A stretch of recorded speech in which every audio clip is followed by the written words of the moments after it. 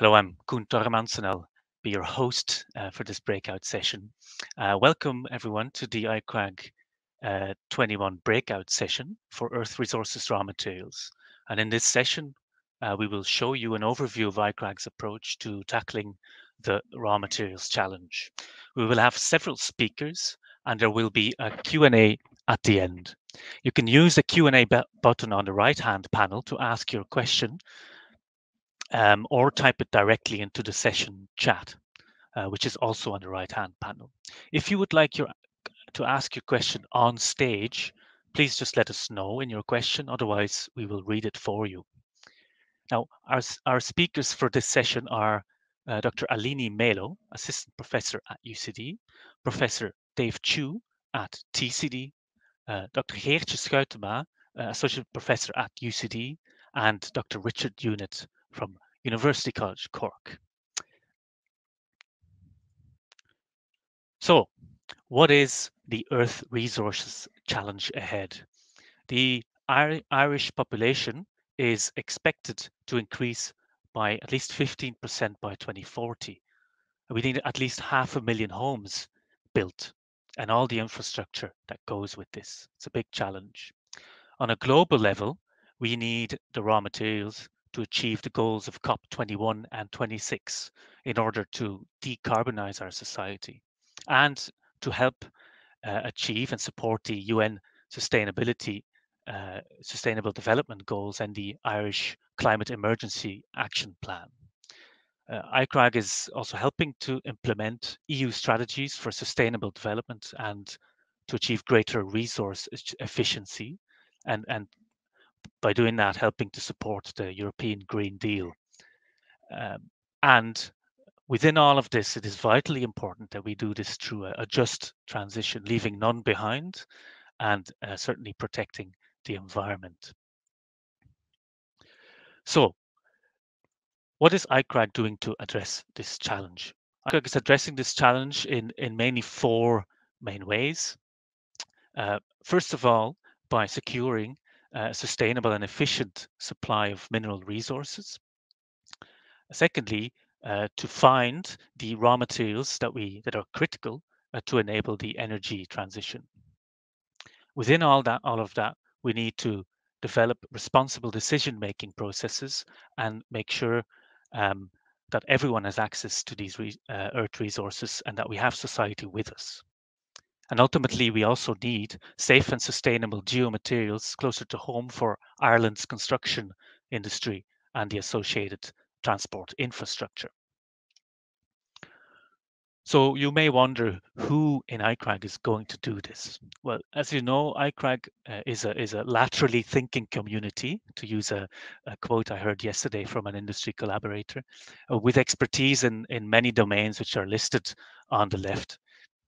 We've been championing over the last several years collaborative research, either one-on-one with our partners, also in multi-stakeholder projects. And we often provide a framework for large consortia and EU projects. So we're open for business in that regard. And I think personally, some of our most impactful projects are those where our researchers are embedded within industry day to day, so that we can get direct impact in projects at business decision timeframes. So our researchers are open for direct engagement. So we, of course, not only have programs in Ireland, but we are globally facing increasingly, with more than 40 major projects in the last 6 years in many countries, as Murray showed earlier, with over, last time I counted, 40 industry partners in the raw materials sphere. iCRAG has ongoing projects globally, ranging from Alaska to Greenland to Namibia to the Central African Copper Belt. And I think these last two are examples of our focus on Africa, which helps support the EU-Africa strategy. Currently, we have a team of 15 faculty members in raw materials and 20 researchers across all the institutions, and we are growing. We also have a dedicated business development team to help projects get online quickly and efficiently. with Emer, Aoife, and Francesca all having significant industry experience. So please liaise with them. They're there for us. We will now guide you through a series of talks through some of our activities. And I will kick this off by talking about how we are securing an efficient supply of mineral resources. So 21st century mineral exploration and production has to be responsive to its social and environmental context. It has to be profitable to do it, and it is also absolutely required to achieve the 2050 climate goals. The dark blue line in this image from Wood Mackenzie shows the huge increase in the required predicted um, production of lithium, cobalt, and nickel if we are to achieve goals of less than 2 degrees global warming through decarbonizing our society. That is 2 degrees, not 1.5. And so for many metals, we need to almost double our production in the next decade or so. So we need to act now and we need to really think big. So, what is iCRAG's value to the minerals industry? Well, first of all, it's the people, as Pat so nicely put in the previous industry session. It's the professionals who will be the industry of the future. Um, we also add value to our integrated genetic models for mineral deposits and mineral districts by integrating tectonostratigraphy, geophysical and geochemical research just under one roof. In addition, we improve and developed exploration methods in geochemistry, mineralogy, geophysics, including seismics, machine learning, and so on. And through understanding uh, metal deportment, we can help with the production and recycling. And we are also developing new geochemical and thermal vectoring methodologies and applying them in case studies with our partners.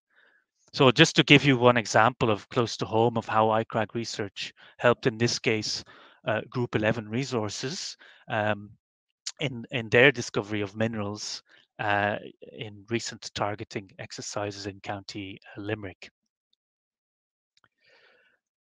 So let's go into some projects, current and recent projects. iCRAG has projects that I think range from fully open source on the one end to confidential. And of course, I'll show some examples of recent and ongoing work from the Irish zinc-lead ore field that I can show. This slide shows you work by Dr. Steve Hollis and colleagues, which was funded by the Geological Survey Ireland, where they used high precision lead isotopes on galena across the Irish ore field. And this work shows clear systematic variations in lead isotopes that are linked to different metallogenic basement source regions. And at the prospect scale, using that same data set, because the analyses are so precise, we can for the first time see subtle scale isotopic variations, small scale variations along metal bearing trends. This is, for example, the Rathdowney trend, where there's a systematic trend. And you can also see this between different ore bodies at Navan, for example. This helps us better understand fluid flow, mineralization, and alteration processes. One other aspect at the prospect and target scale is recent work by Oakley Turner and Aileen Doran on pyrites. They've quantified how the deportment of trace elements varied through different pyrogenetic phases through time, with, for example, thallium, arsenic, cobalt, and nickel all decreasing systematically away from mineralized areas and also waxing and waning through the pyrogenetic sequences. We are now taking this a step further going forward with, for example, the ongoing work of Lingli Zhao and Claire Giel, who are characterizing trace elements in pyrite that is distal, further away from deposits. This will allow us to fully encompass the distal to proximal systems and also early to late phases, with the aim, of course, of getting more out of exploration drilling, which is expensive. We can also build, as Murray highlighted before, on the work done by Tig Dornan on the fingerprinting of pyrite to identify quarry sources. And the new neural network classification methods that TIG developed are clearly able to distinguish, and this is just an image from his work, distinguish different sources using the trace elements in pyrite. And this method will be applied to the full Irish zinc lead ore field data sets for mineral exploration. As many of you no doubt know, iCRAG has many analytical facilities, including for trace element vectoring and rhenium osmium dating, to just name some. You can see a list there. We're open for bespoke industry work and also for knowledge exchange, either as collaborative projects or more short-term consultancy work. Not only that, but also iCRAG's computation and visualization suite combines, for example, seismic interpretation over resource and geophysical modeling to digital outcrop studies and machine learning. And the real advantage, in my opinion, is that we have all the cutting edge solutions that are available in one place under one roof. And so we can provide knowledge exchange and the best ways forward for industry relevant problems in that regard. So one way we do that is that was highlighted before is through our integrated deposit scale and regional three-dimensional modeling. This supports not just the raw materials. I want to highlight this, that we look across the fence, but also the groundwater and geothermal sector in particular. So just one example of the Irish zinc lead ore field is through an across the fence approach, I would say. We now have three-dimensional structure and stratigraphic models of onshore Ireland, such as, for example, Southeast Ireland, shown here. And we also have detailed ore deposit models and resource models, such as the by now well-known Lachine example here. And so using depth target models, for example, of the base of fault sorption, we can then provide the context for intermediate modeling. Here, an example of modeling, 3D modeling of the intensity and extent of hydrothermal breccias, black matrix breccias, which is a hydrothermal alteration around deposits done by Nick Vafias. And this provides us better quantitative understanding of how far these hydrothermal halos extend around deposits and prospects in more detail. So we have several ongoing single and multi-stakeholder projects globally, which I don't show here, and they range from the mine to regional scale. And the last example I want to show before I hand it over is our work on integrated lithological characterization and correlation. And we do this using isotopic techniques, petrophysical techniques, and lithofacies mapping. And many of you will have been somehow exposed to parts of this work where we are trying to transform our constraints on facies distributions in the Ternesian and Visaean of Ireland through a whole Ireland approach, looking at boreholes, which will be an open access, updatable living document. It is expert driven, and designed for the minerals industry in particular in this case, but also useful for geothermal and groundwater. And so the real strength here, I think, in what is affectionately become to known as the Blue Book 2, is that we work and bring together expertise across the geoscience sector in Ireland with consultancies, many industry partners, and the Geological Survey. And so we are doing similar projects as well, notably, for example, in the Central African Copper Belt. So what I will now do is hand over to my colleague Aline Melo, and she will talk about big data approaches and geophysical research that iCRAG is doing. So Aline, the stage is yours if you would like to join the stage. Hi, Koen. Thank you so much. I will share my screen.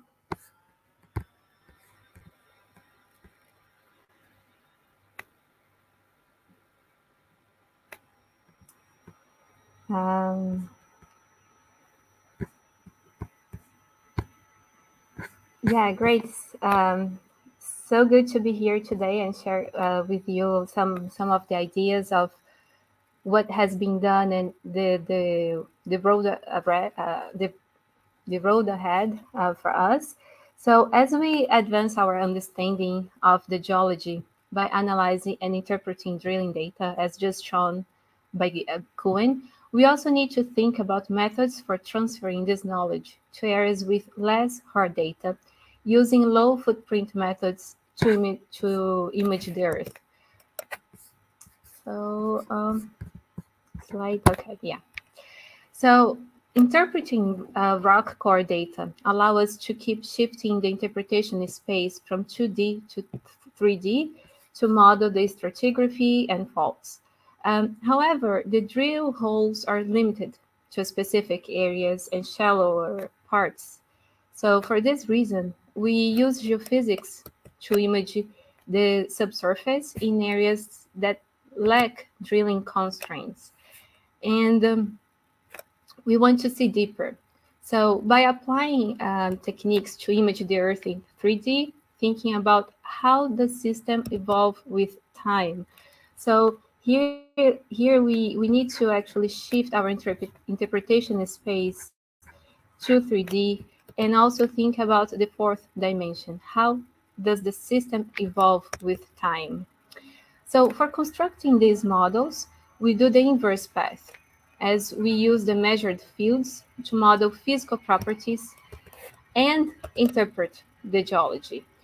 So one of the past projects in this framework, developed by DIAS, focused on constructing 3D electrical conductivity and velocity models for Ireland's crust as controls for the systems, because they are often missing this deeper imaging, let's say more than 2 kilometers.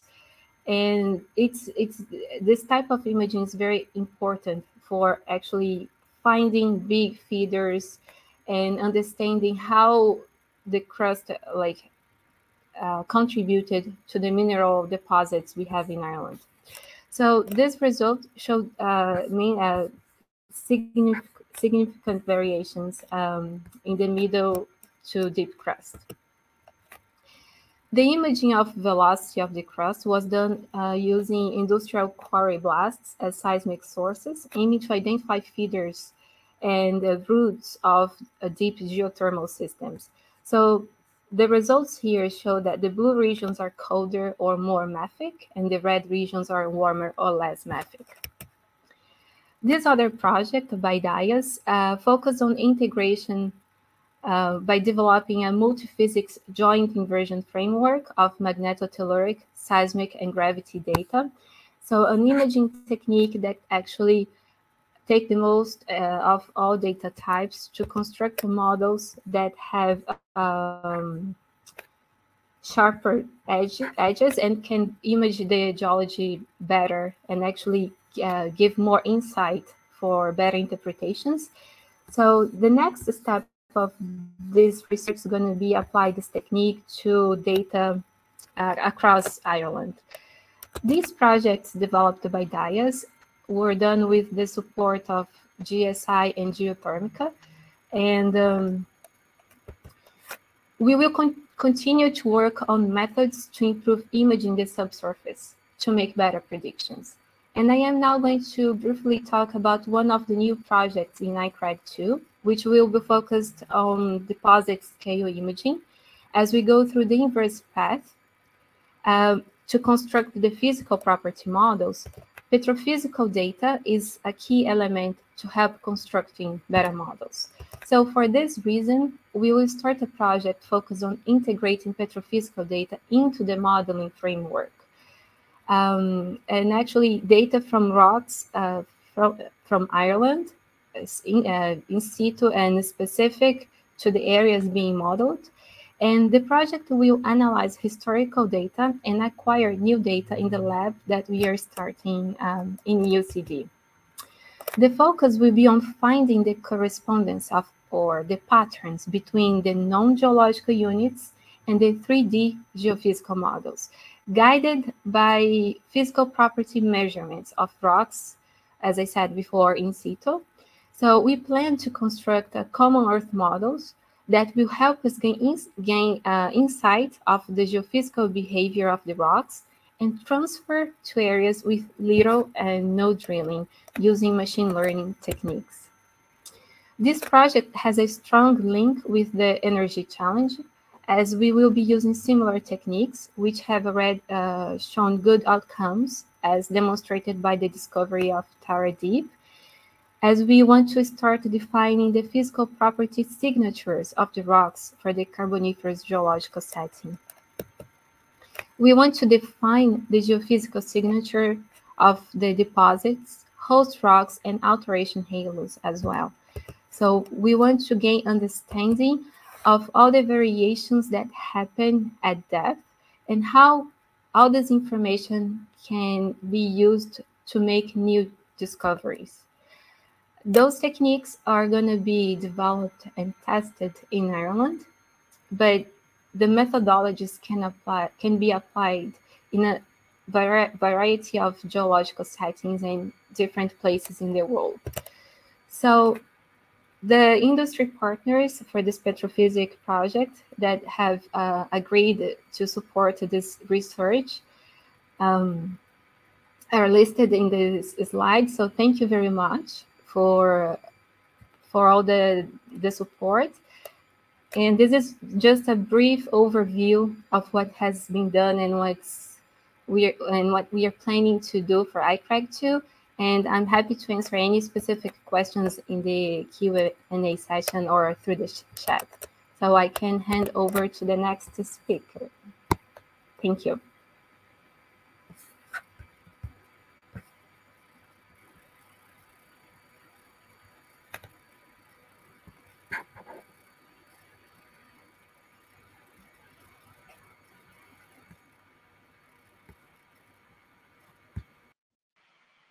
Oh, was it me, Koen?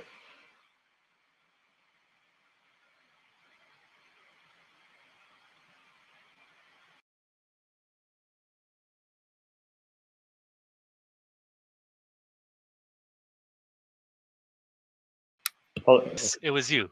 It wasn't me. Sorry, I wasn't introduced, yeah. so I couldn't remember if it was me or not. Okay, let me share my screen.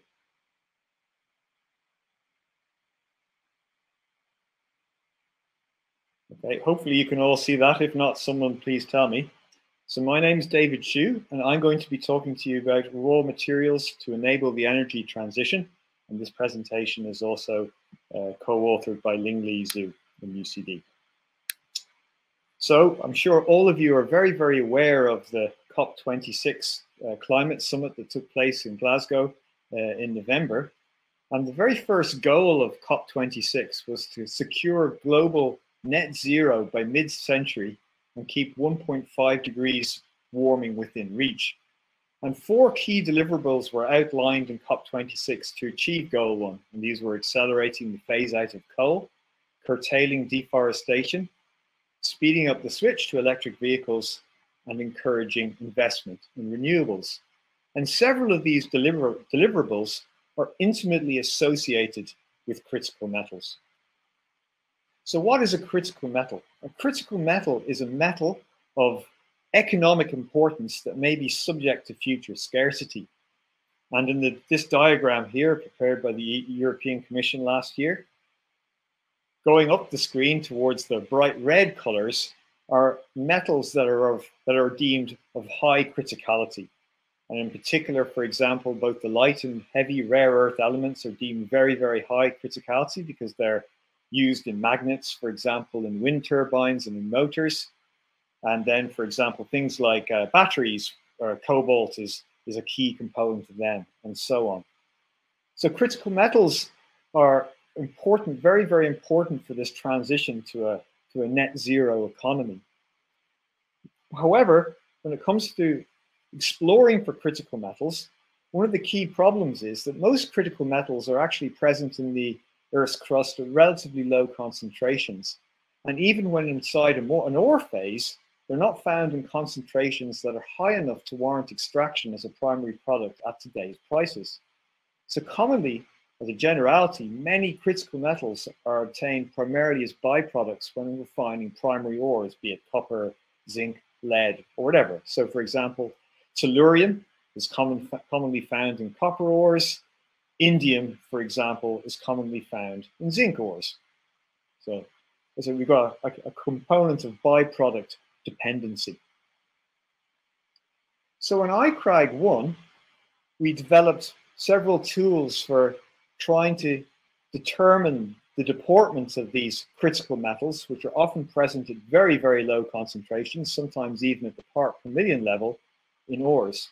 And this included laser ablation ICP-MS trace element mapping, such as this example on the screen of a deep sea manganiferous nodule, where we're looking at the rare earth element contents of it.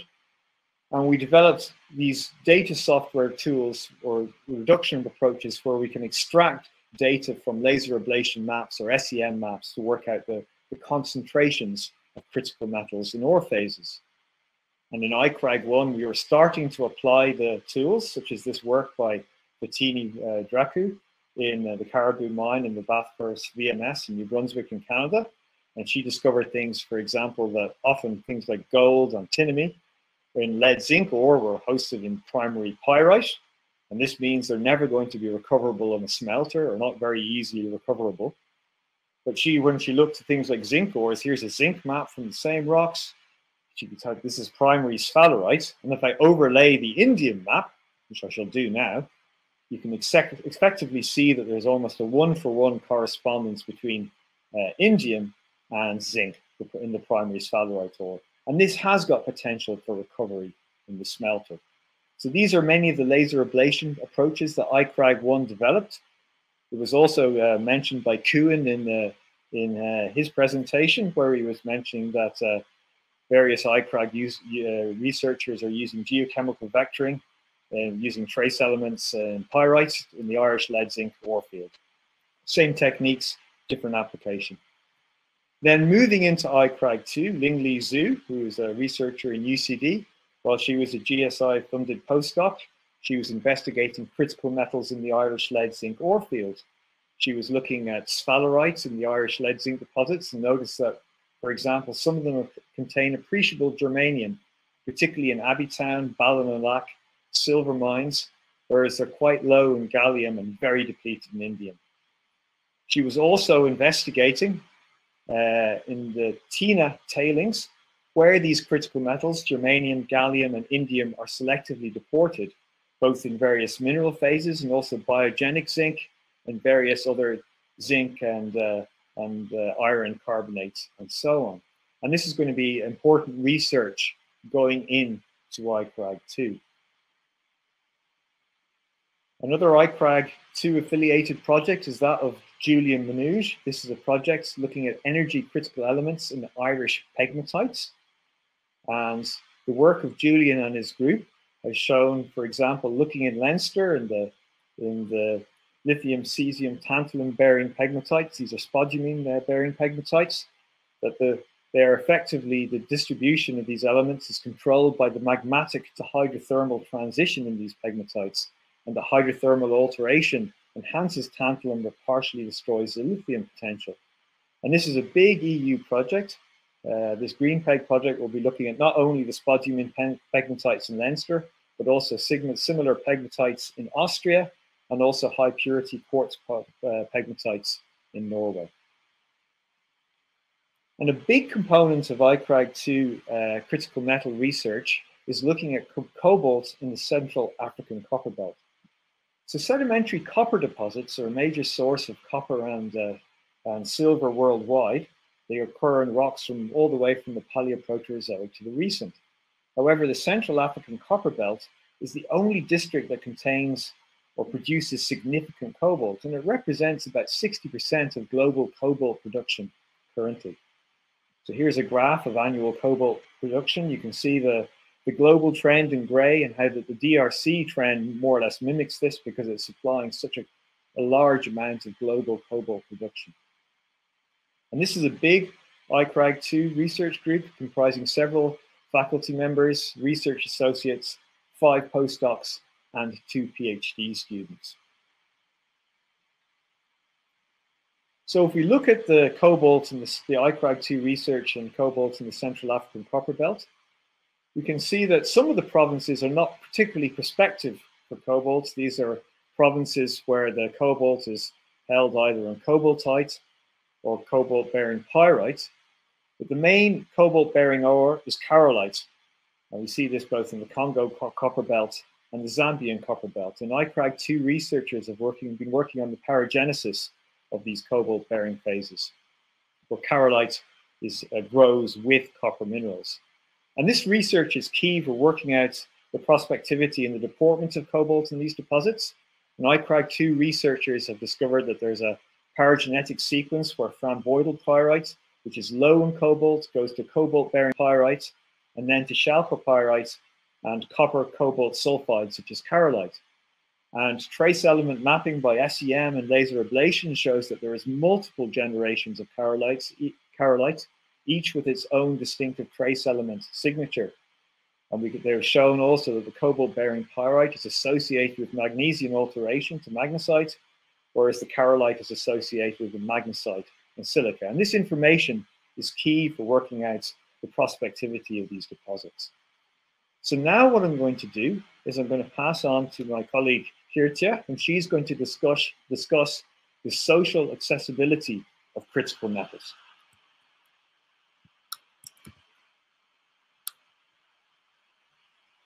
Thank you very much, Dave. Let me share my screen. So as Dave just so very nicely introduced, it is absolutely essential for the energy transition to have sufficient supply of raw metals. But it's not just a matter of technically being able to access and to detect these metals. It's also absolutely critical that we have social access to these critical metals. So my background, my name is Geertje Schuitema. My background is in psychology. I'm currently working in the College of Business as an associate professor.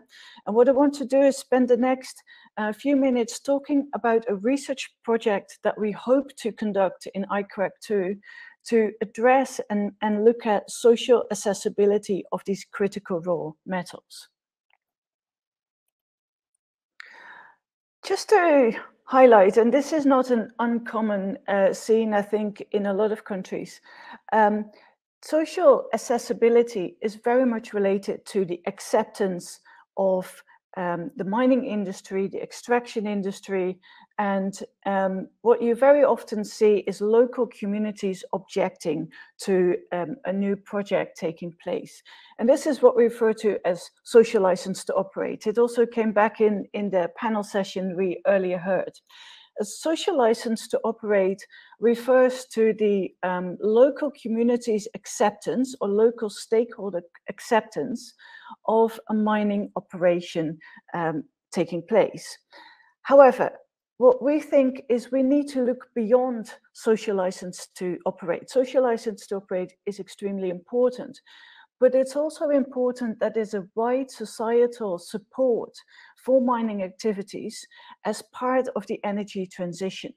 So what we want to do in this project is look at a much wider social acceptance and move beyond just local community acceptance of the mining industry. And just to illustrate why this is important, we had a very quick association task with the word mining. We asked Irish citizens to write down the first 3 words they thought of when they thought of mining. And this word cloud shows you the results of that. And what you see is dangerous is the biggest word in this word cloud. There's also more negative words that you see, like dirty, raw, which I would interpret as slightly negative, unhealthy, pollution. And there's very few extremely positive words with mining. And I show you this because I think it illustrates very well that the entire mining industry seems to have a general negative reputation, and there's a lot of negative associations with the industry. Now, that's not very much a surprise if you look at the news and if you look at the media. Just to give you some examples, just last week, over 50 miners were killed in Russia due to an accident in a mine.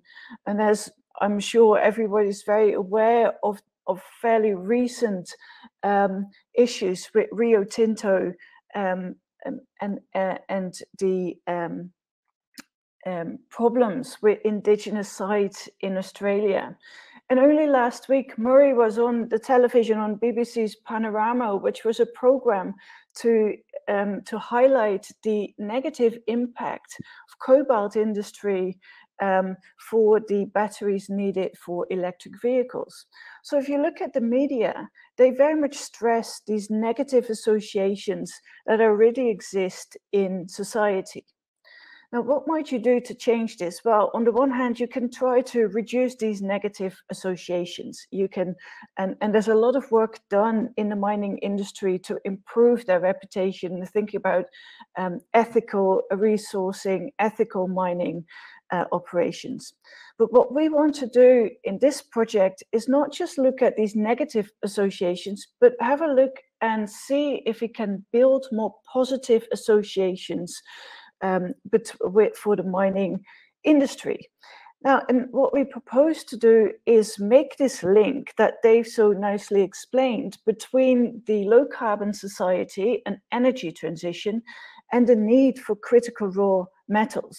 So this association is very unknown in the wider public. A lot of people would never think about the need for critical raw metals if they want to achieve a low carbon society. And there's fairly strong support for a low carbon society. So what we propose to do in this project is work on these positive associations instead of trying to focus on the negative ones. How do we want to do this? Well, if you look at current scenarios of the energy transition, there's very often only a linkage with CO2 emissions. So the different components needed to transition to a more sustainable energy system looks upwards towards CO2 emissions. But in these scenarios, you very rarely see the need for critical raw materials. So a link back to the supply chain. So what do we aim to do in this research? We aim to build a simulator in which consumers, stakeholders, school children will be able to balance out the different consequences of the need for critical raw metals for an energy transition. So for example, if you want X amount of wind energy, how many specifically raw metals do you need for that? And what are the consequences in terms of mining? But you can also think about scenarios, where would you want to mine these resources? Is that done within Europe or outside of Europe? Now, critical of this is that you always have to make a trade-off. What do you find most important if you want to build your ideal scenarios? And to understand what people find most important when thinking about these trade-offs, we are interested to understand which values underlie the choices they make. So what is most important to them when they're considering the consequences of building these scenarios and making these linkages? So that's the plan we have, or a proposed project we really hope to do in iCRAG2. Now, this is just to highlight a research project that falls within one of the three challenges in iCRAG, and that's the Earth Science and Society Challenge. And this is a research challenge that focuses on the social accessibility of critical raw metals, but we also have research to support responsible decision-making, understanding social challenges of geoengineering projects, enhancing stakeholder engagement, and look at building more resilient communities to geohazards. What we've done is, in each of these breakout groups, there are social scientists talking on these topics. So we made sure that in each of these breakout groups, Earth Science in Society is well represented and showcasing the work they're planning to do. So just to finish this off. Murray already mentioned it in his talk. Niall McCormack also mentioned it in the panel session. I just want to stress that we are organizing, as part of this challenge, a second Restore Summer School, which is a summer school where we really try to bring young academics and young professional careers together to discuss issues and challenges on the nexus of geosciences and social sciences. Now, if you're interested in participating, the call is open. If you're interested in sponsoring us, there's also information on our website, and I put down our email address, so please be in touch if you've got any questions. So that is what I had to share with you today. I am delighted to hand over to Richard Unitt, who is in UCC. Richard, if you could join the stage. Perfect. Thank you, Geertje. Yeah, I'm just going to get that up there. What I'm going to talk about, we're going to move away from the metals. We're going towards safe and sustainable geomaterials for Ireland's construction industry and transport infrastructure. I put this together with the help of Dr. Robbie Goodhue in Trinity, who is the other major researcher working on these topics. Richard, just want to make sure if you're sharing your slides. Has something gone wrong there, folks? It's the button next to the microphone on the bottom. You need to click to the right of it, and then you can share your slides. Let me go out to come out again now. I've got, oh, there we go. Is that working there, folks? Let me share it for you. No, I've got it here. Koen, has that worked? Go on. Yeah. Is that up? Yeah. All good. Okay. Sorry about that, folks. I'll just go on to this now. So geomaterials, basically geological materials, especially stone aggregates, and they are a major constituent of a lot of the products that we use in building construction and our transport infrastructure. And what we do at iCRAG is we try and characterize these materials to try and understand both their positive and negative effects on their different end products. Now, just to say that this topic kind of fits in with the Project Ireland 2040, where the first two national strategic outcomes are for compact growth and enhanced regional accessibility. So the work we're doing funnels into these strategic outcomes. So what are the positive effects? Well, we had project in iCRAG1, and Murray touched on that earlier, concerning skid resistance on our road surfaces. But we're also concerned about how sustainable are our roads, how durable are our roads, how sustainable and durable are our building products. Other things we could be looking at, the ability to recycle certain products. So we're involved with a project at the moment to look at what's called their RAP, which is recycled or reclaimed asphalt products. That's something we haven't quite started yet, but we're moving into. Now, I've put there also repurposing of fine grain waste material. By classifying every material that's produced in an extraction industry, some of this material, especially the fine grain stuff, has often been classified as a waste. So some of the projects we could be looking at is once we have classified all the materials, including the fine grain materials, we could find innovative ways of including those back into new building materials. The negative effects. I think we all know by now about the negative effects of construction materials. So we've got our deleterious effects. These are things like our pyrite and mica. So on the right-hand side, you've got the classic sort of mica where you've got expansion of blocks due to freeze thaw action. We've got in the middle there, we've got heave from the foundations caused by pyrite in the subfloor aggregates. And on the left here, we have what's known as raveling. So it's basically breaking up of a road surface. And that's a project that we're moving on with in iCRAG2, where we're looking at the relationship between the stone aggregate and the materials that bind them together. If we can understand that better, then we can design our road surfaces much better so that they would have a much better life cycle. Just talking about researchers, partners, collaborators. There's a list of people there. Murray showed you that 3D topographic model that was used in a publication that myself and Pat Meir out of UCC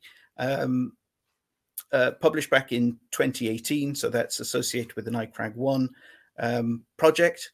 In the middle here, we have something that Robert Goodhue did with Leona O'Connor. So this goes back to the mica in the concrete blocks. And this was looking at a way, trying to find a method to see how much of these fine micas were actually present in the concrete blocks.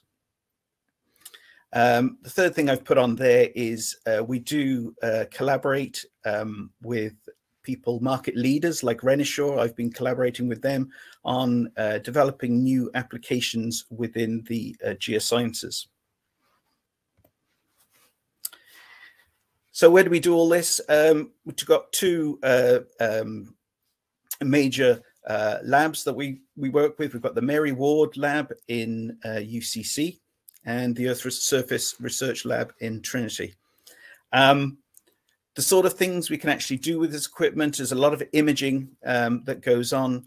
The top left model there is a three-dimensional hyperspectral map. This is basically showing that 3D surface at the top of a road aggregate, but this time it's got the mineralogical information superimposed on it. So we can actually see what makes the, in the topography terms, the peaks and the valleys. And so we know which minerals are necessarily in contact with tires as they move over the surface. We can also do high resolution mineral maps. You've seen some of those that Dave showed you earlier, but in the bottom left there is a little puck of aggregate material, and what's identified in the different colors are different sulfur rich minerals. And this goes into something that we're looking at the moment, which is we're trying to estimate the degree of reactivity of pyrite in certain aggregates. This goes back to the pyrite problem, but we're also looking at it in terms of roads and also in terms of something that we're looking into, which is the total resource management, being able to use every single material, whether it has deleterious products or not. Where can we actually use it, and what mitigation measures could we put in place? The final image there is a very, very sort of detailed hyperspectral map, again using Raman spectroscopy of pyrite crystals. These are only a couple of microns across, and we're using that to try and look at the areas where the molecular bonds are weaker, and therefore these are the areas where the initial breakdown of the pyrite takes place. The only thing I didn't touch on them, and it sort of comes back to the concrete blocks and the sort of things that Robbie is doing in UCD, which is freeze-thaw experiments. So we're looking at how climate can affect the different building products. And I think we need to look at climate-related product design. Maria McNutt in her keynote speech talked about the climate across Ireland, but we have lots and lots of microclimates, and we probably need to be thinking about designing materials to each specific microclimate so that it can cope with the weather as it's changing, with the changing climate, but also the current weather conditions that we have at the moment. And I think going back to the mica problem, there you see it's happening on the west coast of Ireland, where we get a lot of driving rain, and then we're also getting freeze-thaw cycles. Now, the main output of what we actually do, these go into the standards. So we're looking to amend and develop new standards so there are safe and sustainable practices and materials that can be utilized in the future. And there's just a list of some of the standards that we are either working with now or we have worked with in the past. So thank you very much. And I will stop sharing my screen now. There we go. Brilliant. Thank you, Richard, and all the speakers of the session. Can I just ask everyone who spoke here to come on stage so we can go through some questions from the audience? I don't see that many questions. We have a few that were asked also in private. So please just fire away in the chat box on the right, and we'll do our best to go through them. And then we don't have that much time. So I guess one question that was asked was about regulations for data formats for incorporation into national databases for the mining and mineral exploration industry. And it was partly answered. What I want to add here is that, for example, the Geological Survey and iCRAG have been collaborating on a national drill hole database. We've inputted a big proportion of data to that, of publicly available data, and are working with them on that. So I think not only in Ireland, but that's something that will definitely come for other areas. One question that we got for Aline is, on the petrophysics project that you presented, what are the areas that project will be focusing on? In this early stage, we will be focusing in one area in Limerick region, and the other area will be in the Midlands, probably east of Navan. Excellent. Thank you. I have a question here from Murray himself asking, iCRAG is focused on Irish materials, mineral materials, but how much of iCRAG is working outside the country, both in metals and in building materials? Maybe I can pass that on to Dave to give it a first try. Say that again, Koen. So how much of our work is not just in Ireland in terms of the minerals and metals, but outside the country? Okay, well, there's a very, very big research projects on the Central African copper belt, but iCRAG also has various other projects with mineral companies all around the world. So we're always very, very interested in any company who wants to contact us with potential research projects or questions they want answered. But I suppose in terms of our two big projects at the moment are going to be Irish lead zinc and then the Central African copper belt, and everything else is more minor than that. Yeah, I could add to that from a mineral exploration perspective, especially, and development of production in mines. There's a lot of areas across the world that you had that map in the beginning of the presentation. There's about, I'd say, 8 or 9 locations, mainly dominated by sedimentary basins, which is where the large area of expertise lies in iCRAG, but also in other areas such as porphyries, etc. Maybe Richard, if you want to say something about whether this could be exported outside of Ireland, what you do. And yeah, I mean, a lot of the methodologies that we're trying to develop, as I say, could move into standards. They might start with Irish standards, but they may move into European and international standards. So especially like with potential work we're doing now, where we'd like to focus a bit more sometimes on how the Irish climate can affect certain build materials. But similarly, you can then apply whatever methodologies we use to the specific climate of other regions as well. So yeah, the applicability is still there, but we're just, at the moment, we're trying to focus on products that we can use here sustainably, and then those methodologies can be used globally. We do have connections throughout Europe as well that we work with. Thank you, Richard and Dave. So Geertje, it was a question I suppose I have for you is and I'll take another question from the audience after this, but one of the most astounding figures I saw recently is the amount of materials that we just need to produce over a short period of time to get this. Yeah, so produce it, and I was just wondering, is from your preliminary research, maybe, is this something the Irish communities and people are aware of? I think it's increasing. I think there's an increasing awareness for a circular economy, the need to recycle, not just to recycle paper, but also to recycle these raw metals. But I still think there's very often the impression that if we build more wind energy and we get more solar panels on our rooftops, then we are more sustainable as a society. And in principle, yes, if you look at the energy side of things, but very often people don't seem to realize that you need these raw metals to build this this more sustainable energy system. Now, you can do that in a sustainable way. If you mine in Europe, for example, it's well regulated, it's pretty well controlled. But people don't realize that at the moment, often these metals come from China, or Africa, Latin America, where the circumstances are very different. So this is why we think you really have to look at these connections, and do people connect the dots? And if they connect those dots, would they think mining in Europe or in Ireland is potentially more acceptable because you can control the circumstances here much better? Mm-hmm. Absolutely. Okay, well, I want to thank our panel, our speakers for their talks and the discussion. And